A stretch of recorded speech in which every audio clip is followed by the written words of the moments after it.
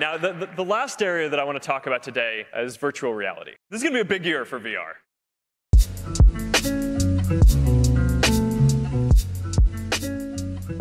After giving that speech on April 30th, 2019, Mark Zuckerberg was probably pretty confident that he had delivered the most important and exciting VR news of the day.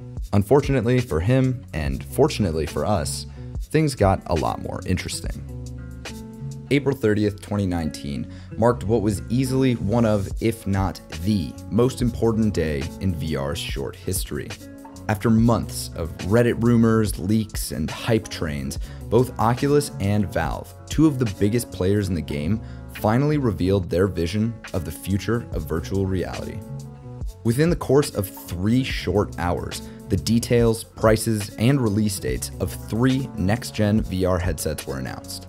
In one corner was Valve, touting the details of the next-generation headset that PC VR users have been dreaming of. The Valve Index, with its ultra-high resolution display and PC melting refresh rates, completely shifted the conversation about what a next-gen VR experience should be. In contrast, Mark Zuckerberg outlined a completely different approach. Instead of focusing on raw power and performance, Oculus went for accessibility, low cost, and mass market appeal, and showed off 2 brand new VR headsets, the Oculus Rift S and the Oculus Quest. In a single day, it felt as though VR had come to an important crossroads, a turning point that could shape the industry for years to come.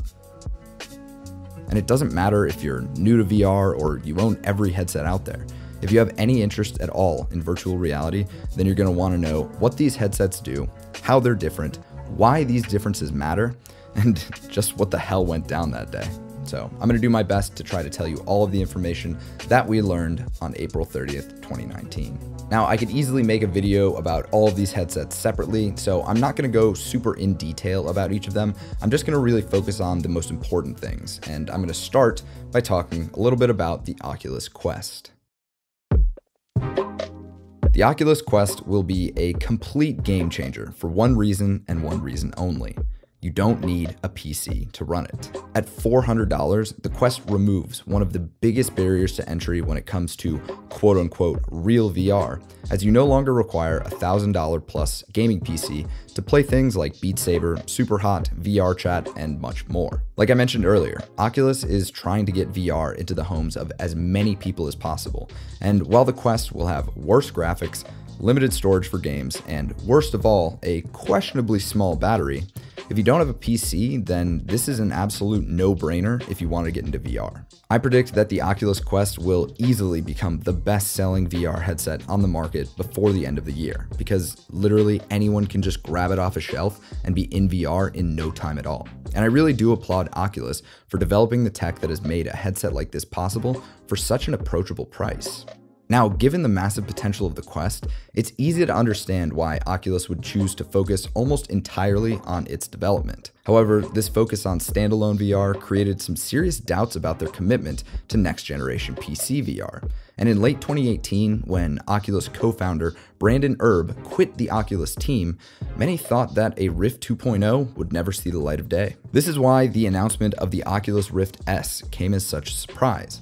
Yet, as I'll discuss in a second, it's hardly the upgrade to the Rift that people were looking for. The Oculus Rift S is a PC VR headset akin to the original Oculus Rift, and the biggest difference between it and its predecessor is that it uses the same inside-out tracking as the Oculus Quest, meaning no sensors are required for full room-scale VR. This, in addition to a slight redesign of the headset itself, as well as a modest resolution bump, make the Rift S a pretty decent headset. However, there are a number of questionable design decisions that leave the Rift S in a pretty strange spot. The Rift S has no headphones, no manual IPD adjustment, and most importantly, it has a lower refresh rate than the Oculus Rift Classic. Now, Oculus has claimed that these compromises were made mostly to keep the price of the Rift S low, and it's going to be $400 at launch, so it looks like they have succeeded. However, these compromises just make the Rift S feel, well, unimpressive, to be perfectly honest. But as I said before, it's clear that Oculus believes that a standalone headset is really the future of virtual reality, and they very well might be right. It's just unfortunate that high-quality PC VR may be a casualty of that vision. Now, in stark contrast to the accessibility and relatively low cost that Oculus has been focusing on, Valve has been silently sprinting in a completely different direction. The Valve Index, which has been in development for nearly 2 years now, is the embodiment of a true, no-compromises PC VR headset. With a drastically improved resolution, next-gen Knuckles controllers, updated base stations, and a whopping 144 Hz refresh rate, the Valve Index will likely become the gold standard when it comes to powerful VR headsets. But that gold standard is going to cost you. A full Valve Index bundle, which includes the headset, controllers, and base stations, will set you back a cool $1,000. The good news is that if you already have a Vive or a Vive Pro, the base stations and controllers are fully compatible with the Index, and you can simply pick and choose which components you want to buy if you don't want the entire package. And that's awesome, so thanks Valve. The Index is an upgrade to the HTC Vive and the Oculus Rift Classic in pretty much every way. And that's fantastic news for VR fans who want the absolute best quality VR experience around. But simply put, the Index is not going to be for everyone. $1,000 is a huge investment, and it's completely out of the price range of most consumers.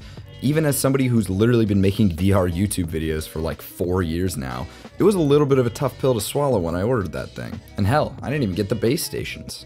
It's this contrast between Oculus's approach and Valve's approach to virtual reality that brings me back to why this day was so important for the future of virtual reality. The Quest and the Index, which are mainly the two headsets that have the biggest impact, are drastically different headsets for completely different target audiences.